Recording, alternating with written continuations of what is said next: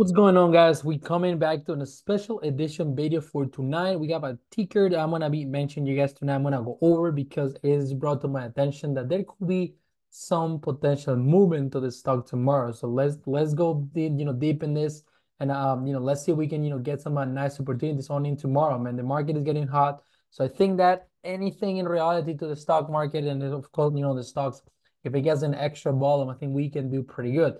So the ticker right now is going to be HCTI. We actually talked about this one previously.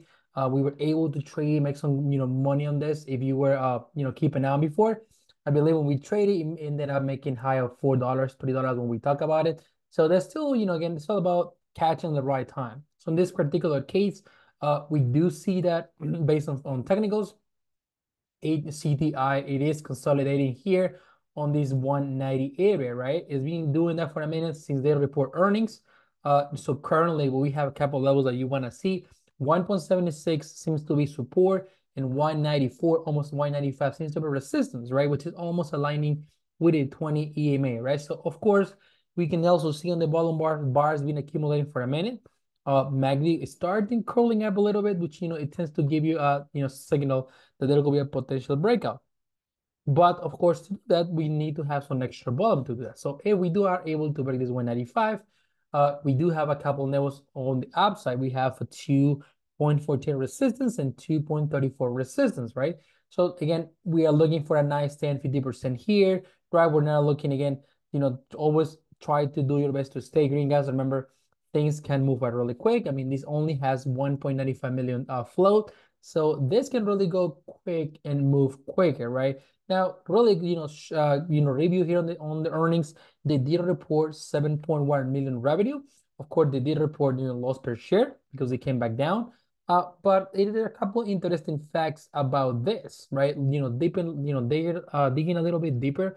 What they find out is that they do have a high cost to borrow, right? 332.49%, which makes me tell me that shorts might want to start covering too soon, because if they don't, then it's gonna be a big hit for them. Usually, stocks with high cost to borrow tend to be targets for possible short squeeze when they are given.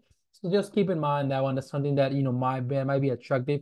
Now there are another couple of things that we want to talk about this one. First of all, they do have the listing notice that there was this close here on March 22nd. But if we look into it, they do have 108 calendar days all the way up to September 16, 2024. So we not worry until then, right? And the reason being is, but as you can see here, been disclosed, they do need to have $2,500,000 in stockholders' equity, which currently they don't have, right? They didn't have, they was reported 530,000 on December 31st. So in my opinion, I don't think there's gonna be this a problem for them to raise all the way then to September 16 that is being disclosed here.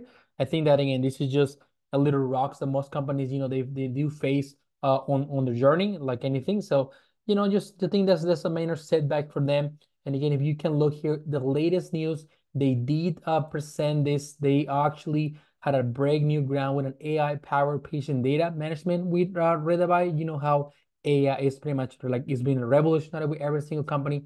Every company is trying to adapt AI to their companies, because there's actually something that is really moving the economy right now. Is really helping all these companies to grow. So it's something that we really want to keep an eye on. So if you look here, the really main here is this collaboration established a revolutionary benchmark in the management and utilization of patient data, ultimately elevating the standards for enhanced care delivery. So this seems to be a very nice thing for them. But of course, we need to see this reaction on the price action, on the stock share price. But I do believe that, again, when this market starts to getting hot, I think that we could potentially see a nice move tomorrow. Once again, guys, wait for the breakouts, wait for some volume, and then take action, right? Remember, these are going to move.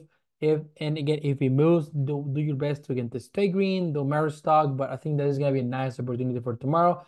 Check it out again. We already have, I think it's going to be one of the probably main stuff for tomorrow. So just main watch, do your best to do this, and remember, guys, no financial advice. Do your best to do. Make your TA, make your DD, and get ready for tomorrow, guys. Any question, you know what to do, guys. Let me know. Once again, Alpha Community, the updates on this and all the tickers is gonna be on the Alpha Community. So join up. Link is on the description. All right, so see you guys, take care, and I'll catch you guys in tomorrow live.